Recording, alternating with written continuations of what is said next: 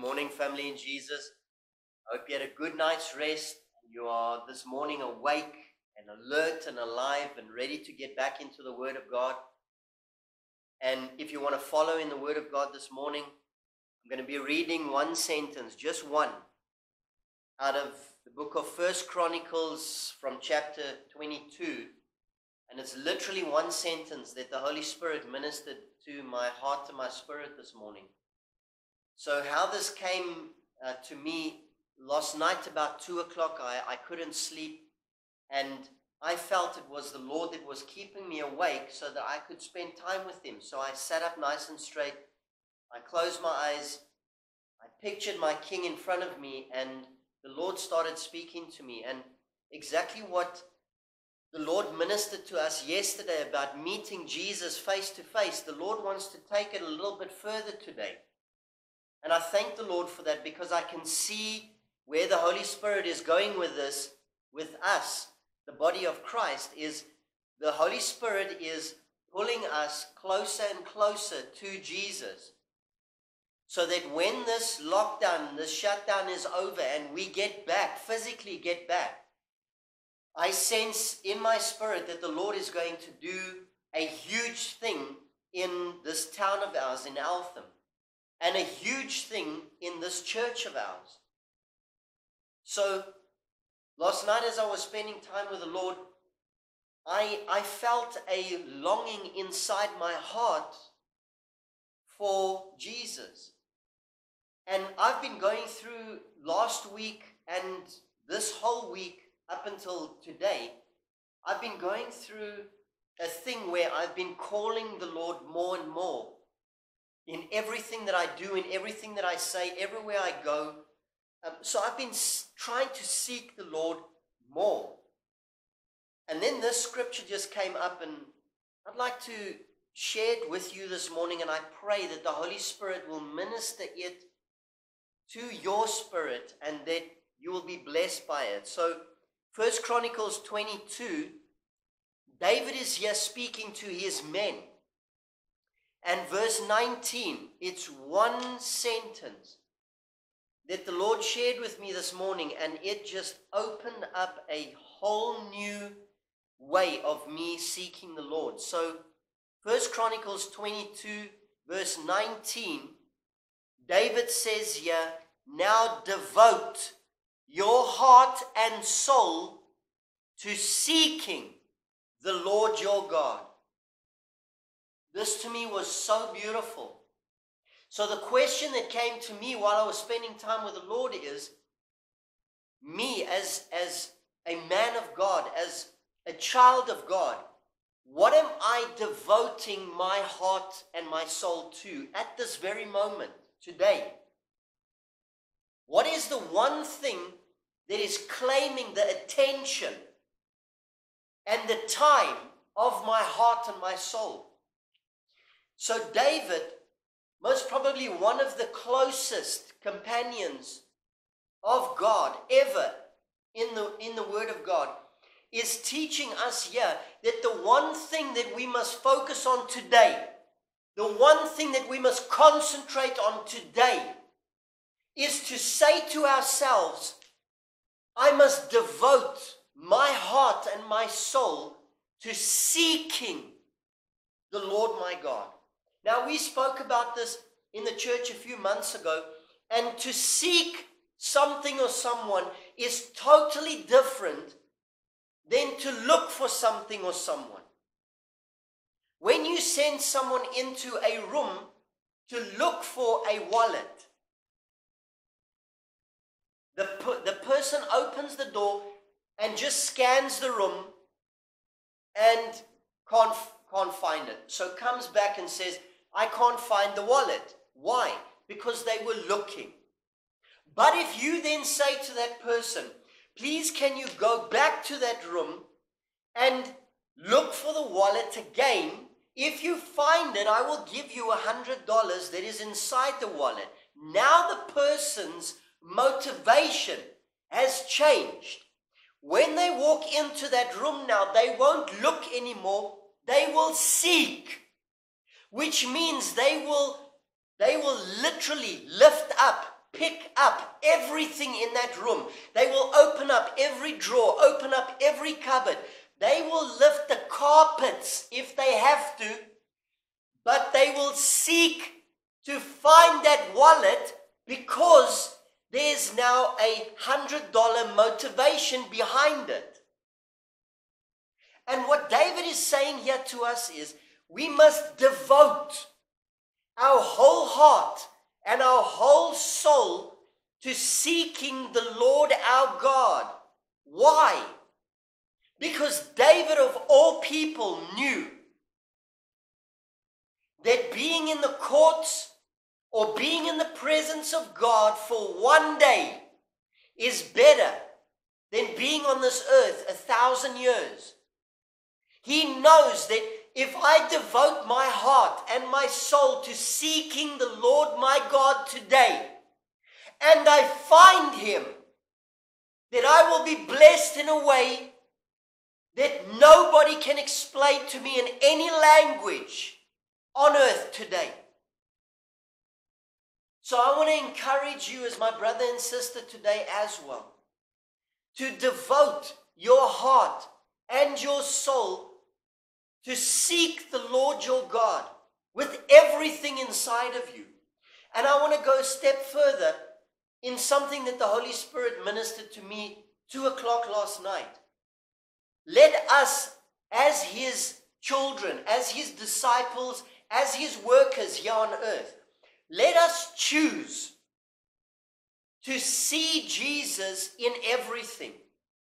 Let us choose to find Jesus in everything. And by that I mean, let us find Jesus in the sickness that we might have. Let us find Him in that. Because in the Word of God, the lame men and the blind men in Matthew, Mark, Luke, and John found Jesus in their sickness. That man with leprosy that we read about yesterday found Jesus in his sickness. Let us try and find Jesus in the storms that we are going through. So if you are going through a storm today that no one else will understand, just know that Peter found Jesus in a storm. Peter got out of a comfortable boat, a safe boat, and walked on an ocean in a storm because he found Jesus there. Even if we lose a family member or a friend in that death, let us try and find Jesus in that, because Lazarus found Jesus in death. So, as we devote our hearts and our spirits today to seek the Lord our God in everything, let us try and see Jesus in everything. Let us try and find Him in everything, in every circumstance, in every condition, in everything that we are going through, in everything that our friends and our family and our loved ones and the church family is going through. Let us choose to see Jesus in it, and not to think that we are now left one side and left alone on ourselves to try and sort it out by ourselves, because that, brothers and sisters, is not our God. Our God, the Father of Jesus Christ, our Savior and our Master, does not leave us alone when we fall into a pit. He does not leave us alone when we are struck with sickness or disease. He does not leave us alone when we make a mistake and enter into a bad business deal and lose money and fall financially flat. That is not our God. He is a loving, forgiving, kind God with mercy and grace that we will never understand until the day that we meet Him in heaven. So today, I want to encourage you as a man of God, as a brother in Christ. I want to encourage you today to devote your heart and your soul to seek the Lord your God. Take your heart today and inspect it and have a look to see, is my heart devoted to something or someone else? Because if it is, then I'm crying out today and I'm saying, Lord Jesus, through your Holy Spirit, today is the day that I want to move away from that thing. And I want to devote my heart and my soul to seeking you and only you. I want to seek you in the storm like Peter was seeking you.